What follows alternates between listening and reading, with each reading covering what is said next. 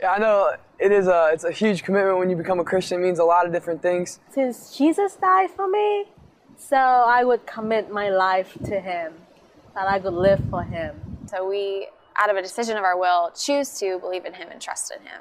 Believing in Christ is more than an emotional decision. You have to understand, you have to make a logical choice as well to believe in Christ. It's not always about feelings. It's good to feel good about it. That sometimes you're not going to have those mountaintop experiences, and you're not going to always feel like God's presence, but you just have to trust and know that he's always there. So that sums it all up. Becoming a Christian requires three things. It's a decision that we make with our intellect, our emotions, and our will. It's a commitment of everything we are to the one who gave his life for us. You know, Kevin, I was listening to you talk, and I kind of think that it's like getting married. Now, follow me on this. Suppose that you meet someone who's really attractive, they have a great personality, and a lot of other wonderful qualities. But those things alone, would they be enough to marry that person?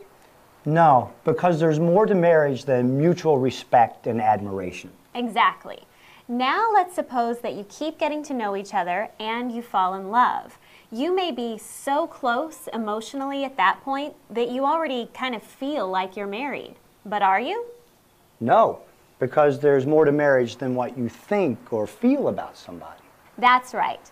Now let's suppose that you're going to make it official. You get engaged and the wedding day finally arrives. Now, intellectually, you believe that your fiancé is the most wonderful person in the whole world. Emotionally, your heart beats twice as fast when you're together.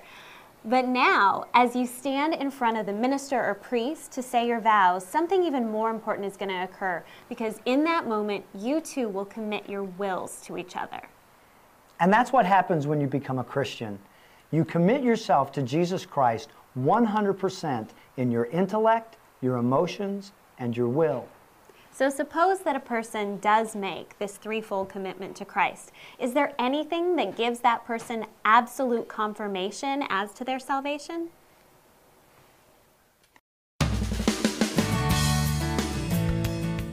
You may say, I believe Jesus Christ is the Son of God and died for my sins. Am I not a Christian? You are not if you have refused to surrender your will to Him. Or you may say, I heard a wonderful sermon, my emotions were stirred, and I had a great emotional, spiritual experience. I even responded to the invitation to go forward for counsel. Am I not a Christian? You are not if you have never relinquished the throne of your life, your will, to Christ. How then can you be sure that you are a Christian?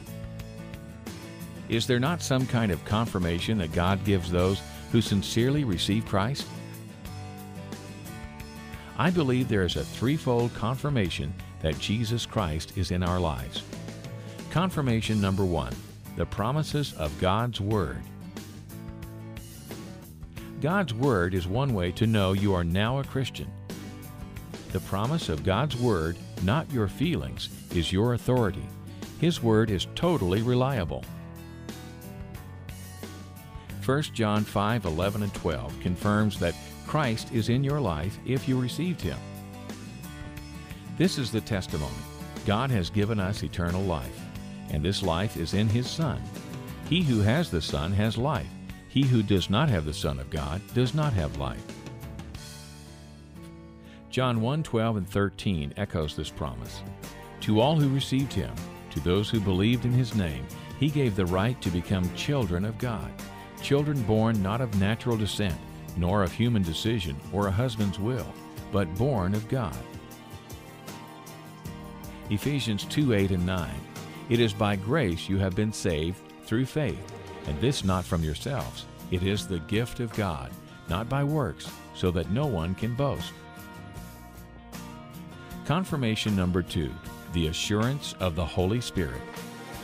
A second source of confirmation is the inner assurance of the Holy Spirit who lives within every believer. The Apostle Paul writes, the Spirit Himself testifies with our spirit that we are God's children. Confirmation number three, the changes in your life. A third way to know you are a Christian is by changes in your life. Your changed life is a witness to the fact that you are a Christian. Paul records, when someone becomes a Christian, he becomes a brand new person inside. He is not the same anymore. A new life has begun.